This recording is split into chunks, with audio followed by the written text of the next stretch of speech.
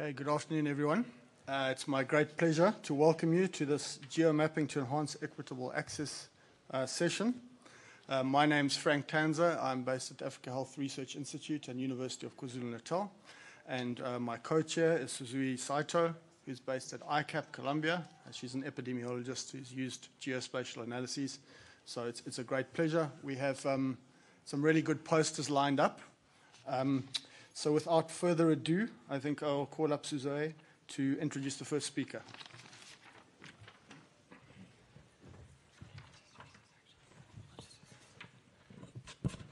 Hello. Okay.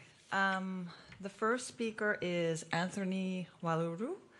He is a surveillance epidemiologist working with the branch of epidemiology, surveillance, and bioinformatics at the Centers for Disease Control and Prevention in Kenya. He has background training in public health research, epidemiology, biostatistics, and bioinformatics, and he will be presenting a poster entitled, "Where Are the HIV Positives in Kenya?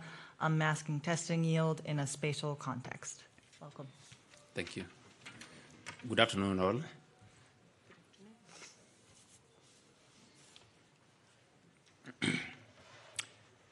So our topic is where the HIV positives in Kenya and masking testing yield in a spatial context, and this data for 2016.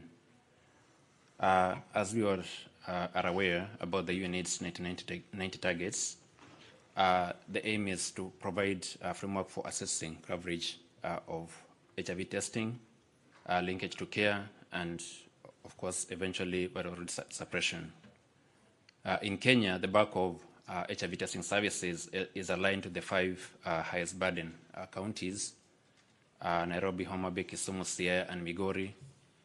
And we're asking the question, is it true then that high-yielding sites are in those high burden counties?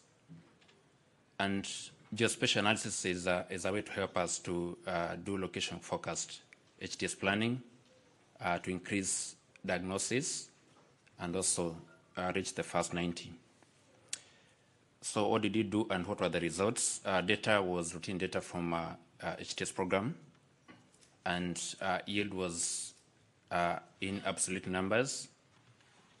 And we used Moran's index, to perform spatial autocorrelation analysis of HTS yield by site and locality.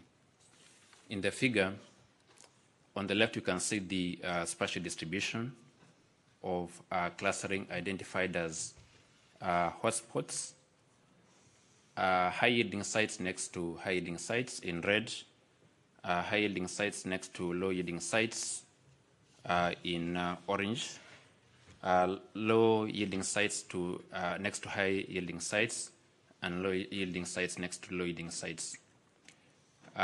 And we further assessed this in terms of the counties that I talked about, Homa Bay, Kisumu, Siaya, and Kisumu.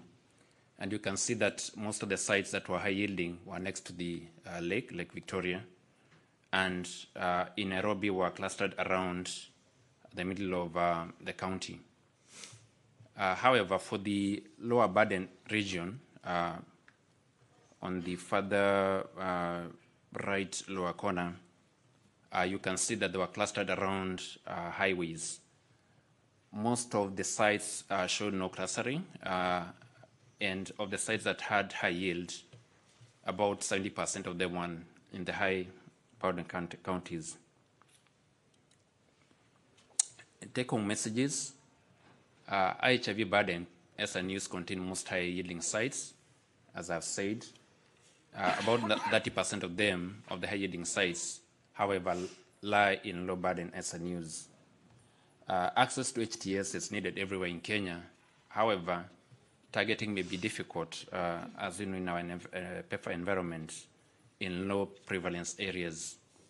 Geospatial analysis help us to define hotspots and priority areas, therefore, and we can enhance our HTS strategies. Using this information, it's possible to spatially refine targeting for our country operational plans and achieve the first 90.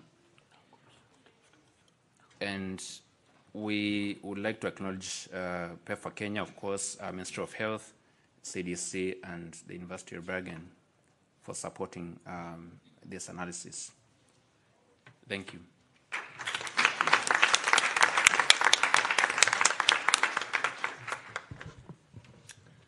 Thanks for that presentation.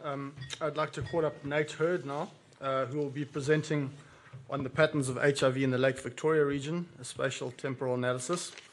And Nate is the GIS lead of the Office of the US Global AIDS Coordinator and Health Diplomacy. Nate received a Master of Science and Doctor of Science degree in Global Health and Population from the Harvard School of Public Health.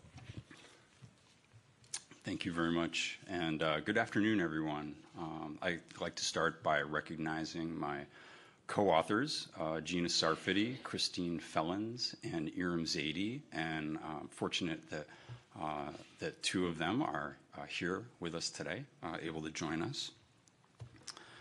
So, over the past few years, the PEPFAR program has made intensive use of subnational indicator to better focus the programming that we support.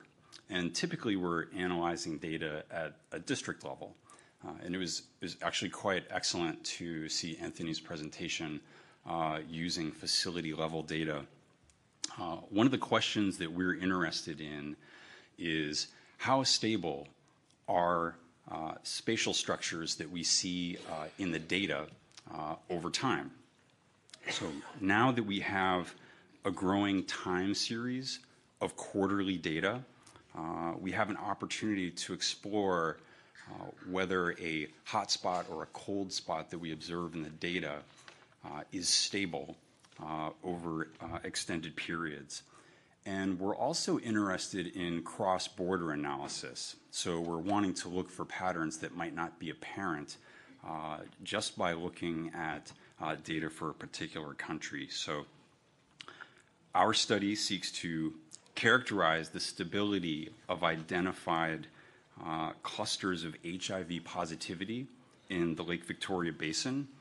And we selected this area because the counties and districts that border the lake, as Anthony mentioned, have among the highest HIV prevalence of their respective countries. We selected PEPFAR-supported health facilities within 50 kilometers of the lakeshore. And then we aggregated facility-level testing data to a mesh of tessellated hexagons, which I'll show you in a moment, in order to calculate HIV positivity. And then we repeated this process for 8 quarters and tested those data for spatial structure. So these are not health facilities. They're tessellated hexagons. And hexagons are really an excellent way of presenting a large volume of data from thousands of health facilities. And it also serves the function of masking the precise location of individual health facilities. So each one of these dots is a little less than 5 kilometers across. It's 20 square kilometers each. Okay. So what you're seeing on the left is HIV positivity, and the quarters are cycling through with this animated GIF. And on the right is spatial clustering. So what a red dot says is that there's high HIV positivity surrounded by more high HIV positivity. And similarly, these blue spots are low areas of low value that have a spatial structure. They cluster together. And what we observe here are at least 4 areas of persistent high HIV positivity. You'll notice certainly the Kalangala Islands are persistently showing that structure. You see Entebbe and a little bit of Kampala, I believe, on the northeast of Tanzania. There's a persistent spot there. And also what appears to be a persistent cold spot that crosses the border of Kenya and Uganda. And I should point out that an area might appear cold in relation to the lake as a whole, but be a hot spot within its own country. Okay, so this is relative to a global mean, if you will. It really depends upon how we group these data as far as the patterns that we observe. So for a statistical analysis, this really is kind of a quick and dirty approach. We're using program data, which can be messy. A cold spot might appear simply because many, many people were tested there in that given area, right? It's not a proper surveillance study, if you will. But I think there are programmatically useful insights here. Even though there's a fair amount of labor-related mobility in the area, HIV testing shows detectable and persistent spatial clusters over space and time, and that can help us inform our programming. This is an analysis that we can do on a quarterly basis again. So high population mobility complicates linkage to care and the maintenance of individuals on treatment, but I think that consistently high testing positivity in fixed places suggests that a geographically informed approach to the program is going to be an important part of the local response in this region. And I'm hopeful that more people will start to look at the temporal aspect of the data that we're collecting and also consider multiple geographic scales of analysis and cross-border as well as internal disease dynamics. Thanks.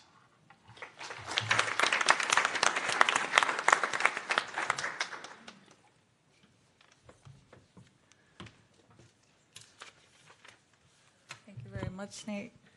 Our next speaker is Dr. Purvi Shah, who leads the implementation to reach key populations at FHI 360.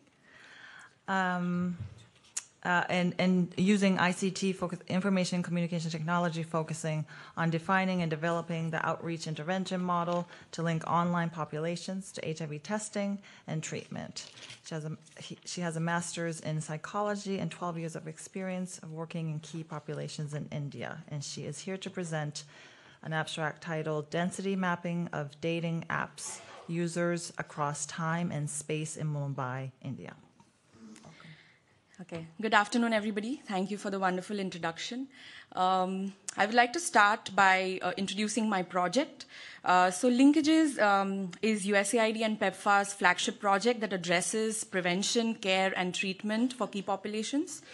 Just to give you all a little background before I start my slides, the prevention program in India has been very strong over the last few decades by reaching out to key populations in physical hotspots or physical spaces.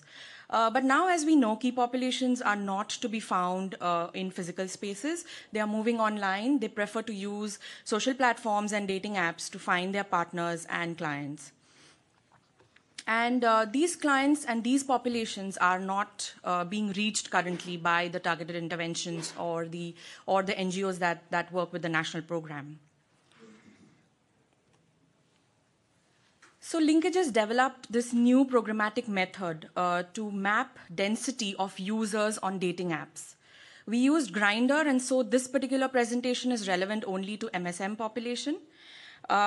We implemented the density mapping by using the same method that any average user would use to look around for people around him.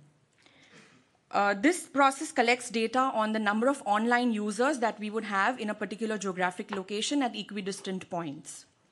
This kind of data can be used to guide outreach workers on where and when to set their GPS locations in order to target their outreach. It can also help the outreach workers to set targeted ads on various social media platforms so that we can reach maximum populations online. And it can obviously estimate the number of people that are active online in particular locations at particular times. Before I move on to my next slide to show you the results, I want to talk about a few disclaimers. We consulted the MSM communities and networks in India prior to implementing the data collection to ensure that no data that we collected would go against any of the app users or the MSM community at large. No individual data was ever collected through this process, and the presentation of the data is not granular enough to identify individuals on field. This is a programmatic method that seeks to understand where can we find this key population so that we can target outreach efforts towards them. Here are two samples sample snapshots of the density mapping that we conducted in Mumbai. They represent the average density over a day as well as over a week. The picture on the left shows the density mapping done by plotting points 1 kilometer apart from each other, whereas the picture on the right shows the density mapping results by plotting the points 500 meters apart from each other. The latter was a result of improved methodology that we realized because smaller distances on the radius help the data collector to view more profiles in denser locations, and that is the reason we changed our methodology later. In a city like Mumbai, which is surrounded by water, we realized that when we plotted points near the sea, we saw that we were receiving lower intensity in those areas. It was because half of the radius that we had plotted was covered by water bodies. So we had to move. We had to plot the points in a way that we could grab smaller radiuses and get more density in terms of populations.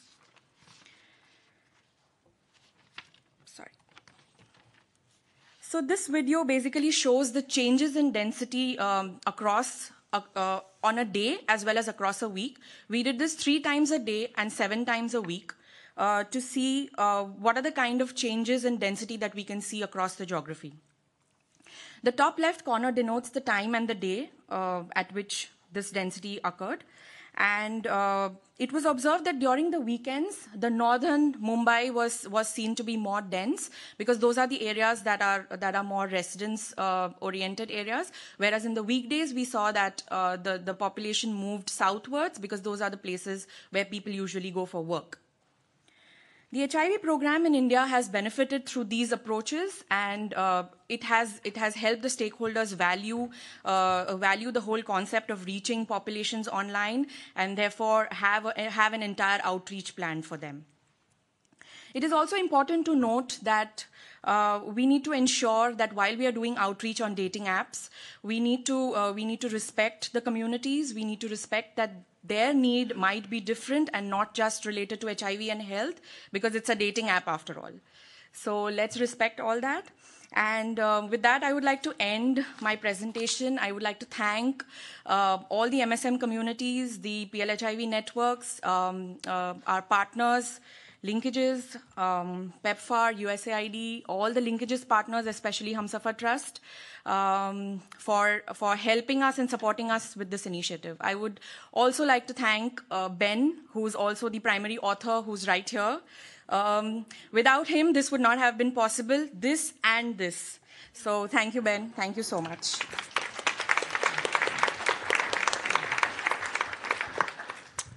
Thanks, Bavi. Next, I'd like to ask Sarah Greenwood to take the podium. Sarah is a researcher at HERO in Johannesburg.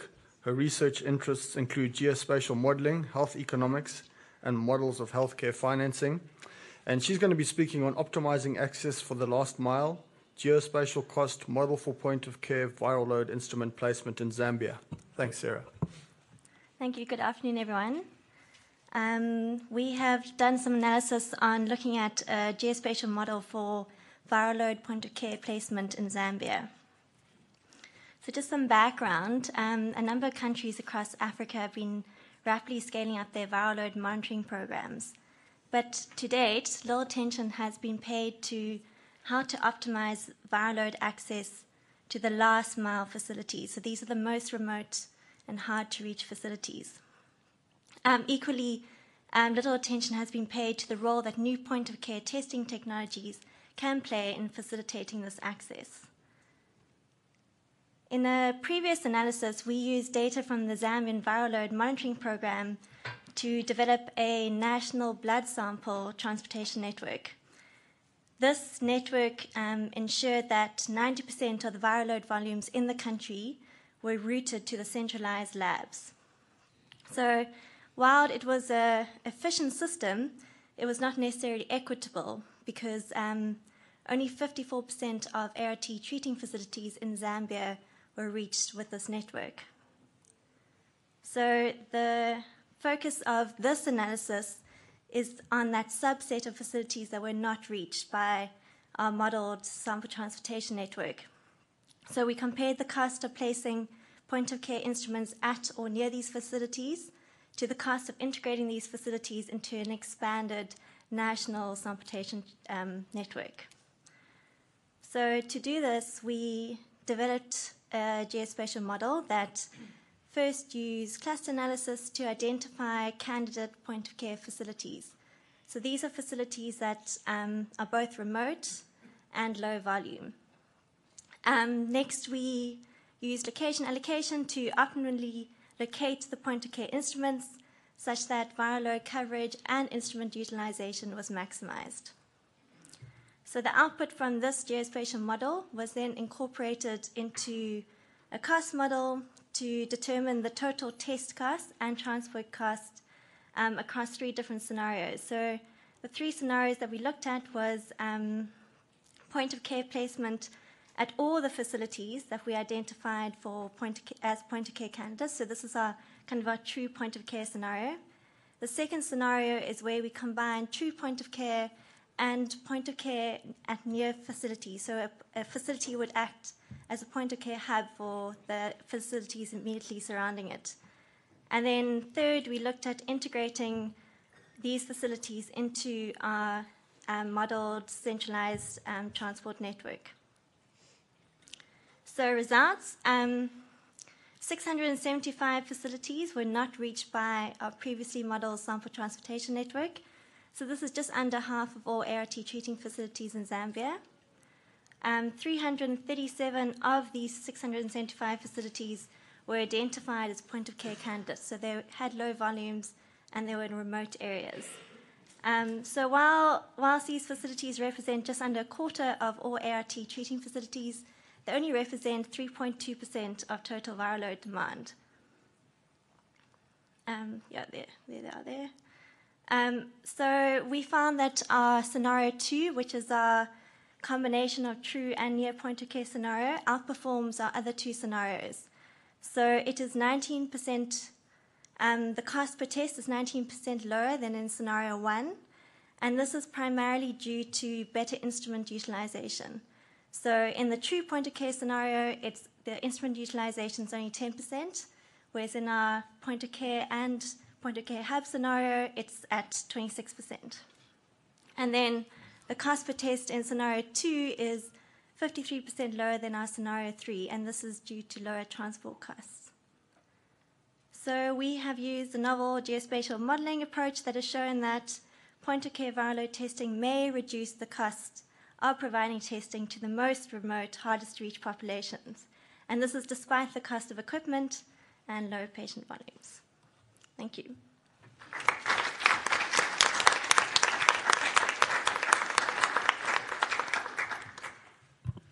Thank you.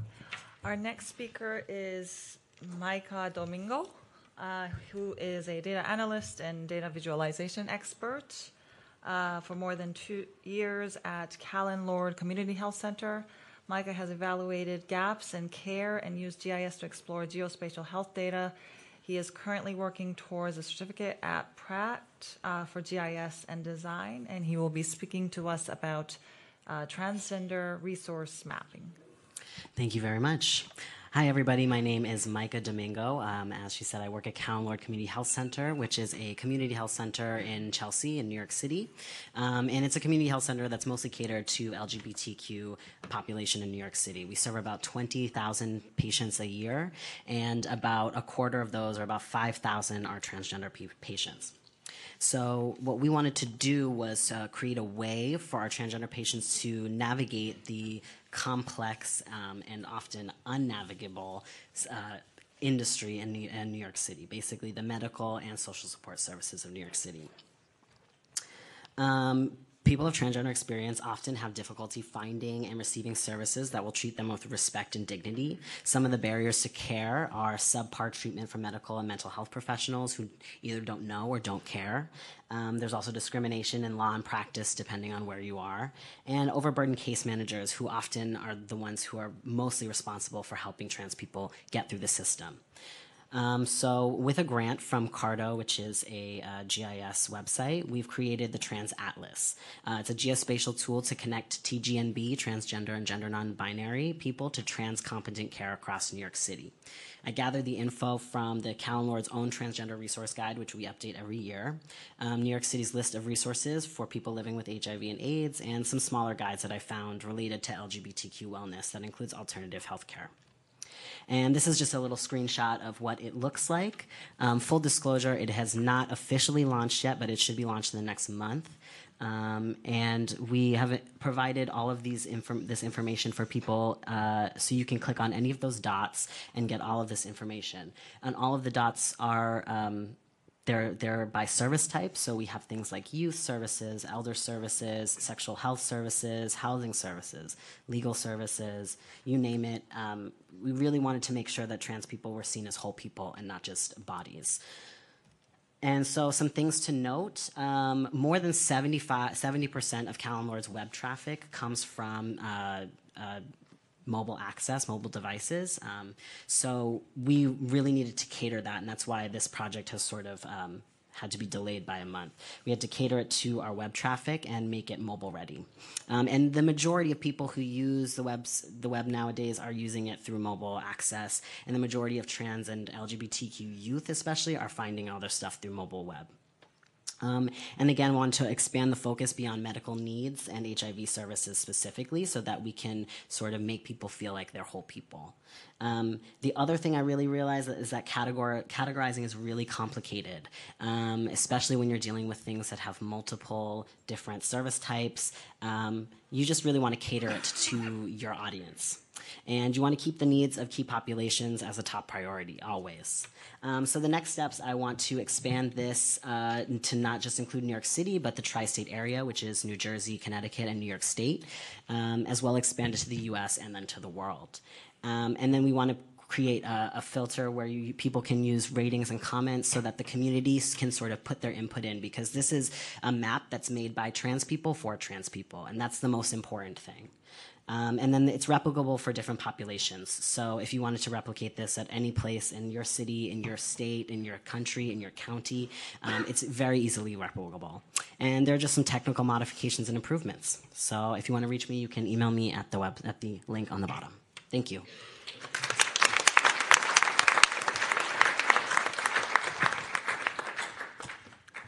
Thanks, Micah. So for our last speaker, there's been a speaker change. Catherine Brokenshaw-Scott is going to deliver the address. And she is a senior technical manager at InterHealth. And she'll be talking about the use of geographic information system mapping for scaling up voluntary medical male circumcision services in Tanzania. Thanks, Catherine.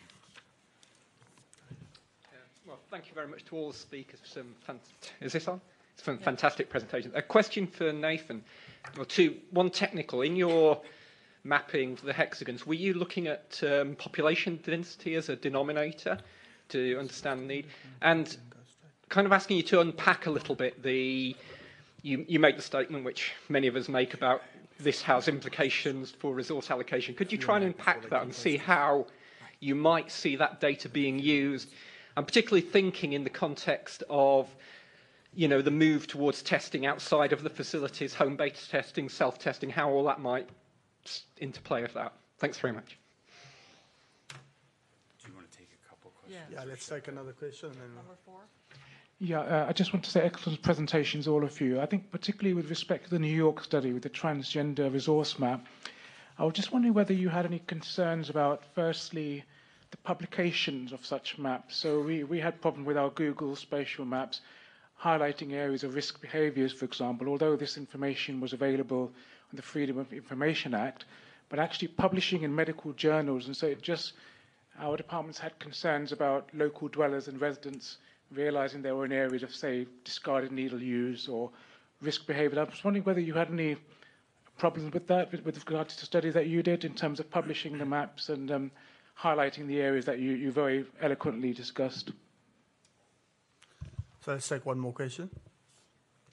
Yeah, just a quick follow-on for Nate. Can you tell us a little bit about the porousness of the borders between those three countries? Thanks.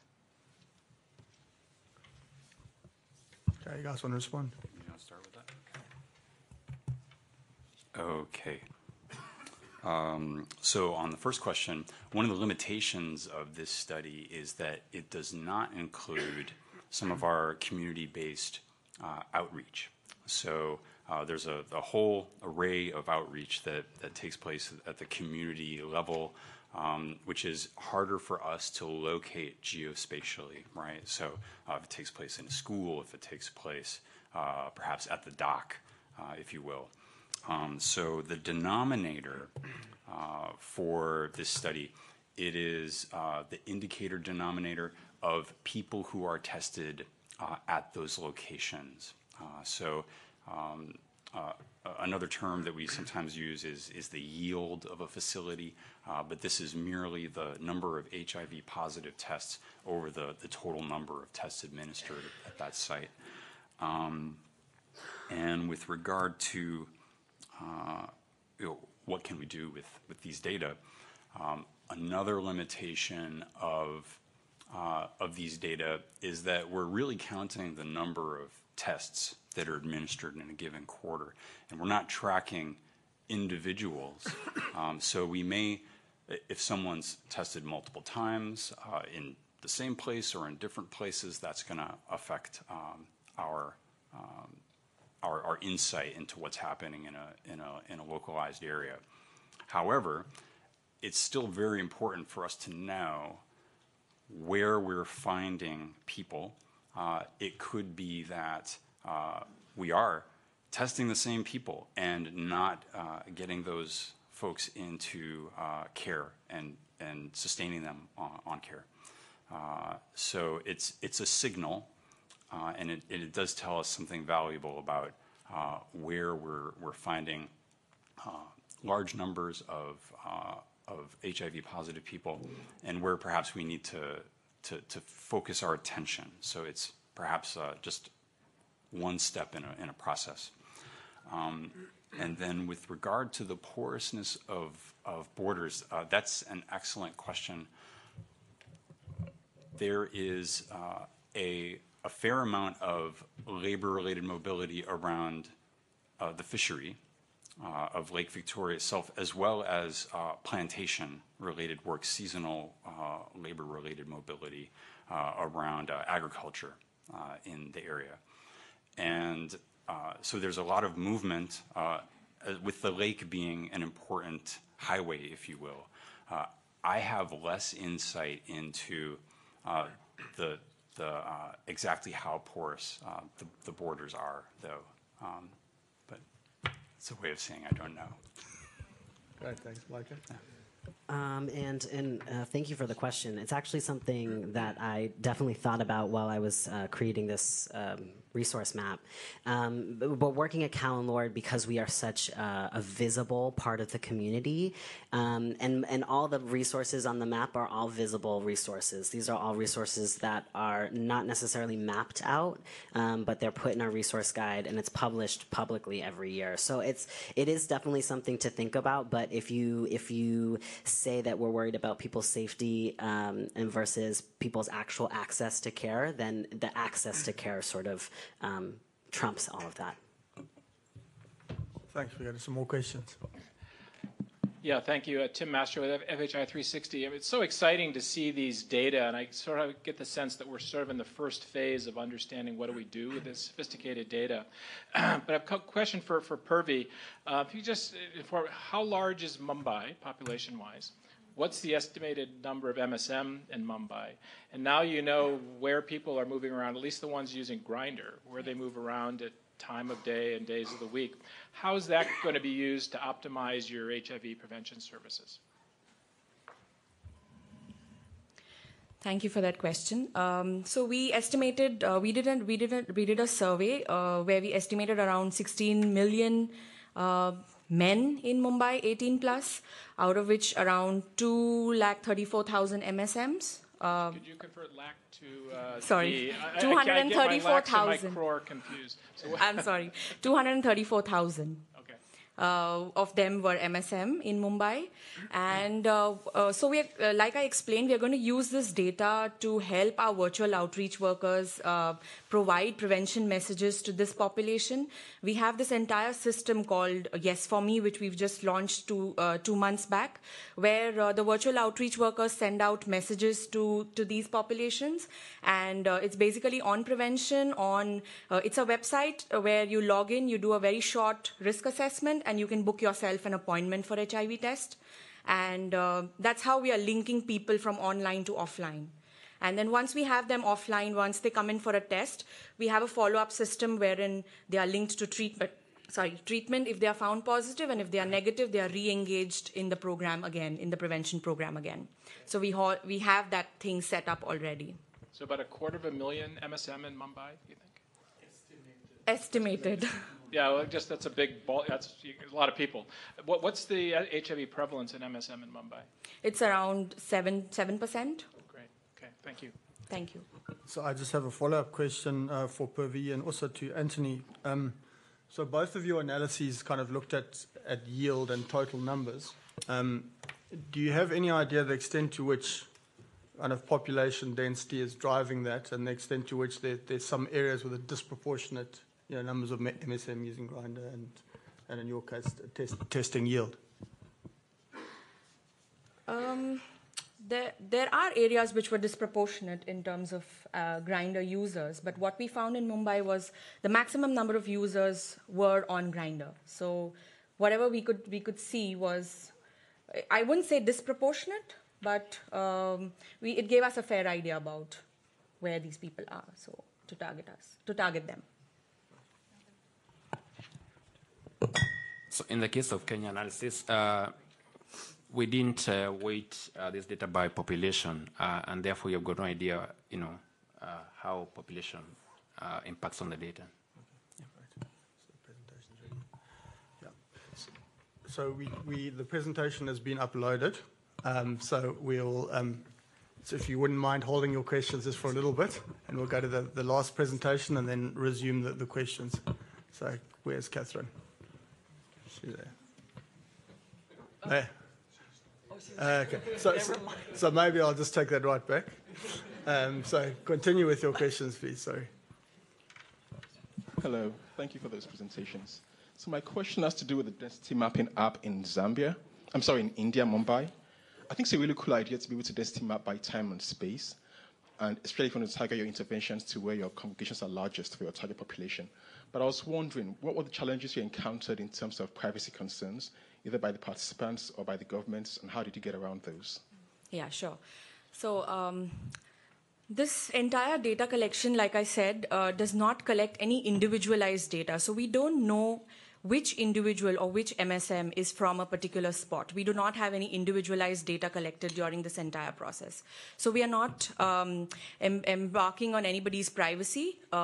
This was just done to understand where should we target our outreach efforts, in what areas should we target our outreach efforts. Because online space is huge. There are thousands of people online. It's not like the physical spaces where you can find a group of people. So we just wanted to understand so that we could best use our resources. We did this so that our target should be on those areas where there are there are more number of users. But in terms of privacy, like I said, we don't have any such data which can embark upon anybody's privacy. And this was explained to the government, and they were pretty okay with this whole thing. Hi, I have a related question. Meg Davis from the Health and Human Rights Journal.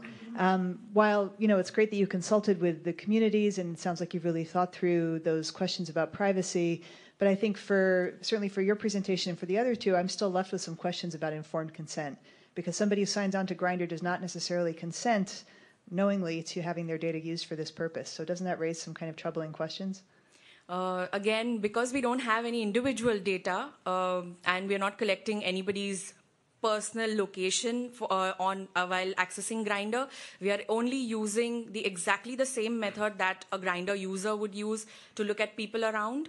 So we just use that kind of data. We've not used any special technology or any special data through Grindr, which would have any privacy issues for anybody. So we made sure, we ensured while our consultations with the community that we are using a methodology that was used by them and that we are not having any privacy-related issues. Thank you. Great. So, Catherine, would you like to set up? Yes. And just Take two. Yeah.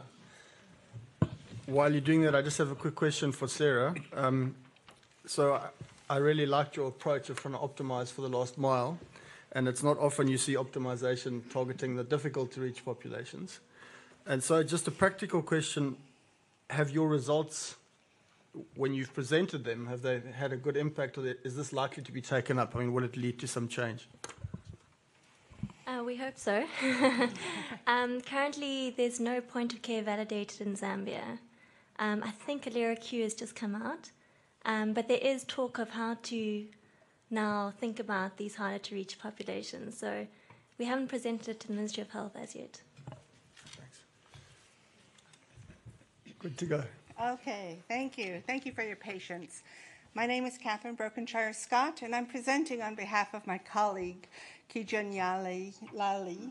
I'm presenting a poster called Use of Geographic Information System Mapping for Scaling Up VMMC Services in Tanzania.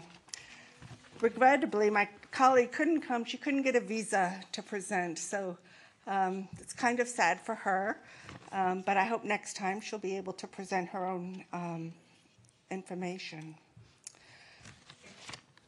So studies have demonstrated that VMMC reduces HIV transmission in men by 60%, and WHO and UNAIDS have recommended VMMC as a comprehensive HIV package in 14 priority countries, including Tanzania. IntraHealth International, with PEPFAR CDC funding, is supporting the government of Tanzania to strengthen and accelerate VMMC services. However, this far in the epidemic, it's hard to find those uncircumcised men when 80% of the population in Tanzania, men, are circumcised.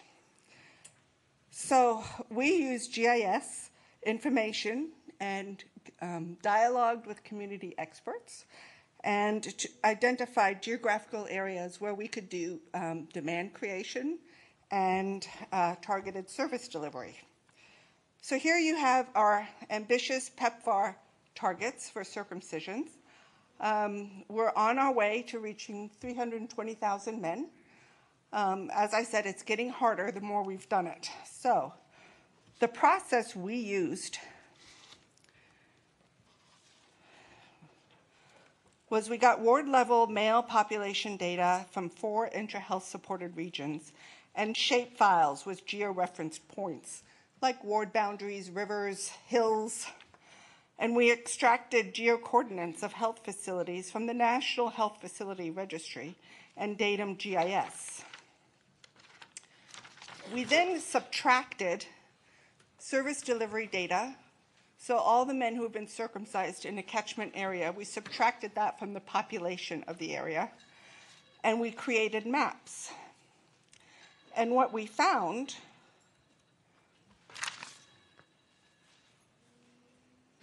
was in 61% of the uncircumcised men were in 40% of the wards. So we learned to target our demand creation. And what we did with this map was we went and talked to community stakeholders, and we got information from them about smaller areas that had access to roads or that had water or electricity for sterilization of equipment. And we did our campaigns in these red dots, and we sent in demand creation experts for 6 weeks. And we canvassed the entire area, and then we set up tents in these hard-to-reach geographic areas and did more circumcisions. So what we've learned from this is that maps are a really good idea to figure out where your gap is and to map it. Talking to communities is really important to get that even more granular pieces of information. And this can be used in all different service areas, not just VMMC. Thanks.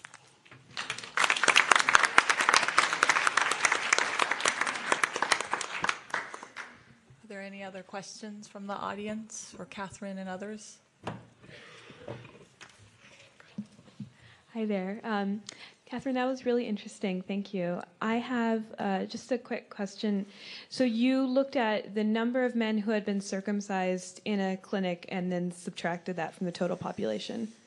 Right. We had ward-level data. The smallest unit was the ward. And so we clustered together the clinics and the catchment areas and took their service statistics from 2011 to 2017. Okay. So then we found the gap. Okay. So so I'm wondering how mobile the population is. Is it possible that what you were actually capturing was which clinics men preferred to go to? Could people have just been traveling to clinics they liked better rather than the local one? It could be. What we found with VMMC is that the smallest numbers of VMMCs are done in clinics, that we do most of them in tents because we're going to these rural, hard-to-reach areas. So yes, there's mobility with fishermen and on routes with trucks, but that's a really good point, and I think we'll look into that to see if that is indeed the case. Thank you. I actually have a question for Anthony and Nate. So you've presented sort of testing data today, but I was curious whether you've done any similar work on viral load or recency testing and do geospatial mapping on that.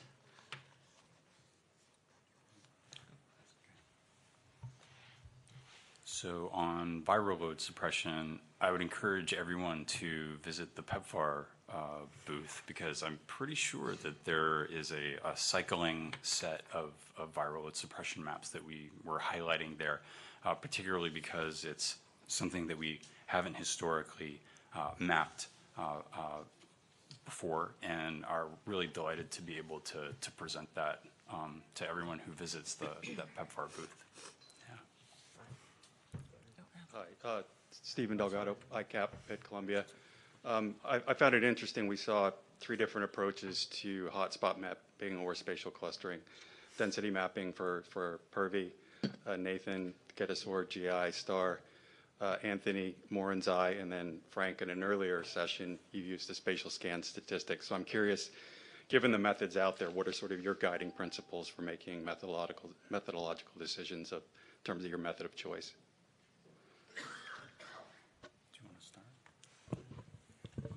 Okay, let's just let Anthony respond to the previous one, and then we'll carry on. For the previous question, I think I just take it like a comment, and it's a good thing to think about doing recency as well.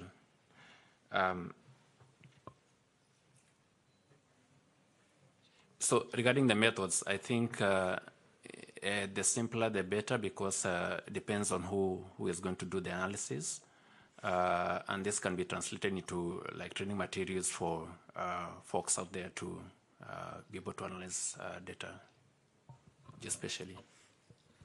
Great, thanks, Anthony. Nate, do you want to respond to the methods one? One of the things that we'd like to be able to do in the future is test for that temporal component, in the same test process. But I would second Anthony's point that there's value in working with the toolbox that we have within ArcGIS. So there are more, perhaps, there are many alternative approaches, but we were essentially working within the ArcGIS toolbox and looking for a tool that would provide us that contrast of hot and low.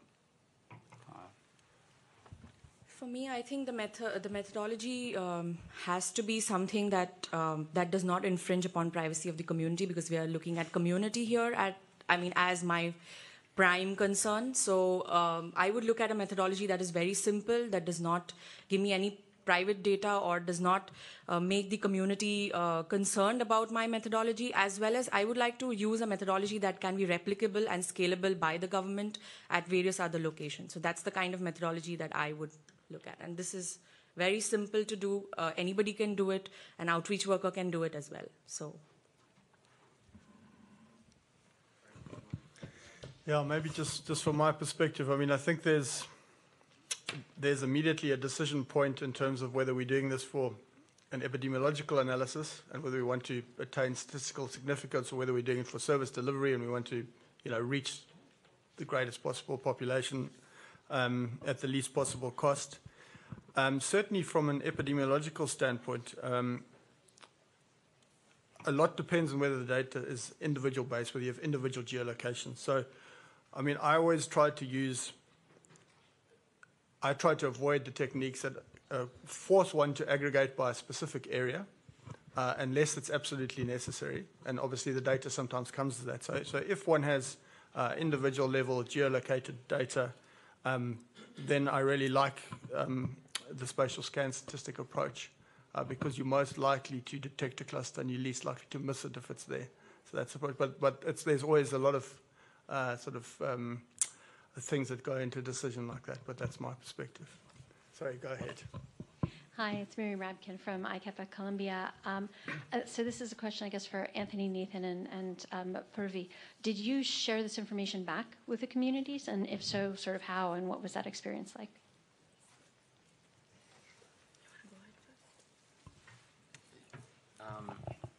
I think I mentioned that some of these analysis has been used for COP planning. So like the COP18 planning, this was partly used as, a tool for planning. I mean, with the communities themselves. So did the geographic areas, No. you found hotspots, did you guys go and say, hey, you're a hotspot? The answer is no. Thank you. Similarly, this study is exploring an approach, and I think our objective was to see if it's a viable approach for analyzing these kinds of data, share it here with you, and then we can present that to the country teams that are in partnership with partner governments, making these kinds of allocation decisions about where to scale up services. Hi. Yes, we did disseminate this information to the community. We held consultations with the community where actually the community was very excited with this kind of an approach because nothing like this has happened before in India. And in fact, they wanted something to be done really for reaching out to the populations online.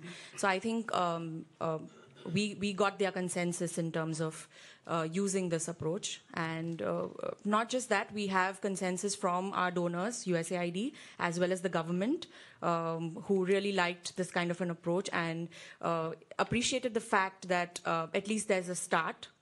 Somebody has started doing something for reaching populations online. Go ahead with your question. Thank you. So just a question for Catherine. Thank you for that presentation. So I was wondering, in countries where there's still a fair to significant need for circumcision unmet, are programs or the government tracking the incidence of circumcision at birth so as to determine future needs and perhaps eliminate them early? Or we're not? Okay, if I understand your question correctly, you want to know if they're collecting data on early infant circumcision? Okay, so I'm sure the person I'm replacing at this panel could have answered that question. I do know that this project has a target of 10,000 infant circumcisions starting in October, and we're in contact with West Africans because we have partners there, and in West Africa they do circumcise at birth. So Tanzania doesn't do that right now, and we're learning as we go, but we're looking to the other countries that have done this before. And if you have any suggestions, we'd love to hear them.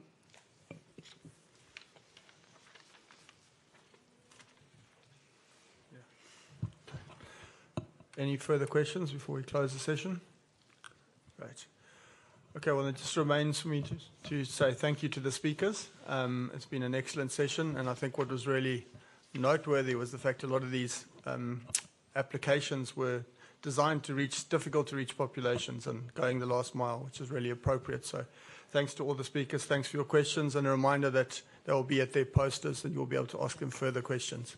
And posters are... Please want to say that? Yes, the posters are outside of room 11. 11A. 11A. So please take a look. Right. So on behalf of my co-chair, Dr. Saito, and myself, thank you very much. Thank you.